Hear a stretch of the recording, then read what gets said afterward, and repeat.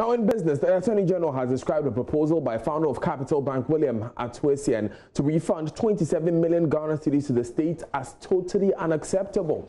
The state has meanwhile pressed 3 new charges against the founder of Unibank, Dr. Kwabena Dufo, bringing charges up to 71 from an initial 68. Joining us via Zoom is Joseph Akable with the latest. Now, Joe, do we know why the state believes the terms are unfavorable? Daniel, we don't know the specific details, the reason behind the state's decision to describe it as unacceptable, but we know what the terms of that agreement was. The first was that they were supposed to pay an amount of 27.5 million cedis. He also had indicated he had already paid some 1.4 million cedis to the state, and then some cars, more than 10 of them, which he said he had brought into the country that was in the custody of the Economic and Organized Crime Office. And so that was part of the proposal that was presented. But Chief State Attorney Marina Opari informed the court that that proposal is totally unacceptable. The state didn't like the terms of it, and so the state has rejected it. And we understand that Mr. Essien has since immediately submitted fresh proposal to the state for consideration. Daniel. Do we know the details of that fresh proposal? We don't know what the specifics are, but we understand that it's quite an improvement in terms of the terms that has been presented. And again, the state is making the point that it doesn't want the trial to be delayed as a result of negotiations with Mr. Essien, because the charges involved, there are 26 charges. There are 3 others who are standing trial with him. And the negotiations relate to just 4 of the charges against Mr. Essien.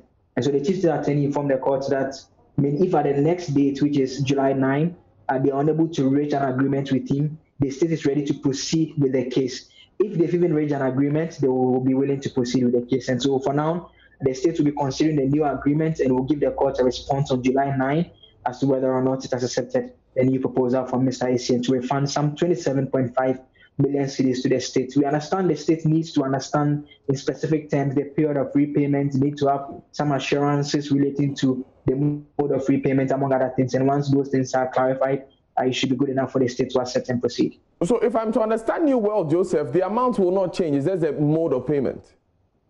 The amount is not changing. It's just the mode of payment and how swift it will be. They understand that it has to be of a nature that the state can be sure that it's getting its money back. And so that is what is in contention now. Thanks, Joe. Now, related to this case is the Unibank one. New charges have been filed by the prosecution. Do we know what these charges are? The 3 new charges relate to falsification of documents. You understand the accounts of Unibank, some documents relating to it were falsified, which you understand again raises an issue of defrauding. And so those are the 3 new issues that the state prosecutors have brought to the court. And so they asked that the judge strikes out the old charge sheet and accepts the new one. And so that was granted by Justice Bright Mensah, who accepted that. And the accused persons were made to once again state their plea. All of them again pleaded not guilty to the charges against them. And so with that particular case, to the court has adjourned proceedings to the 16th of July for case management conference. So will this in any way delay the initial case? If not for the replacing of the charge sheet, it would have meant that the agenda for today would obviously have been at the start of trial, because the AG has been able to carry out the disclosure. They've made available all the evidence and in the form of documents that they intend to use against the accused persons. But once this was carried out, the substitution was done, the court had to take some time off for proceedings to commence fully on July 16. But did the AG, Joseph, give us any reason for waiting till now to add these charges?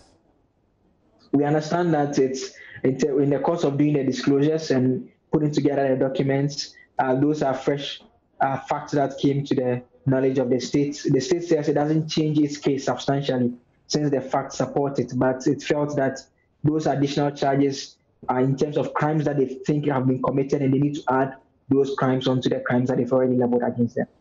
Thank you, Joseph, for bringing us those updates. Joseph Akable goes to court for us here at Joy, and that brings us to the end of business. Up next is sports.